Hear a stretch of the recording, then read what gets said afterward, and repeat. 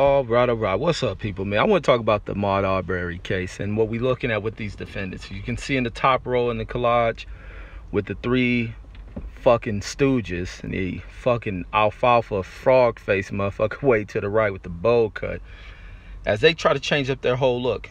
And even a piece of shit father, who's the only one out of the three who wears glasses. And now they're in suits, glasses, hair groomed, hopefully from a prison barber.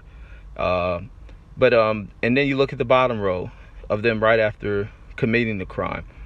But these fools come into this court as a defense strategy to try to change up their image, which doesn't change up the fucking crime committed.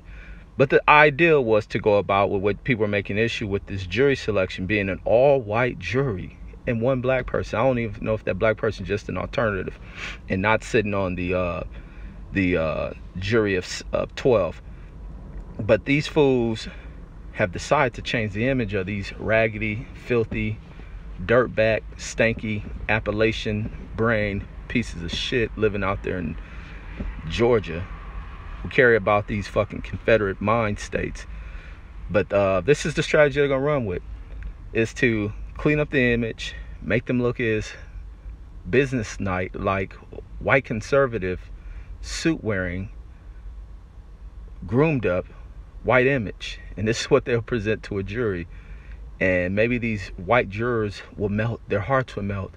How can we put away these clean suit wearing white guys and we wouldn't hit nobody with glasses with a life sentence? Would you hit a man with a life sentence with glasses on? Maybe that's what the lawyers are thinking. You fucking right.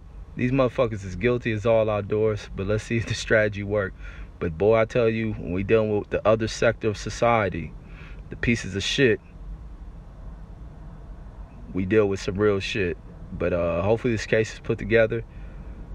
They can see through the bullshit of a jury who may be swayed by their fucking newfound melting hearts over a white image of some old raggedy looking white motherfuckers at that. But that's all I got. We'll see how this case goes. Peace.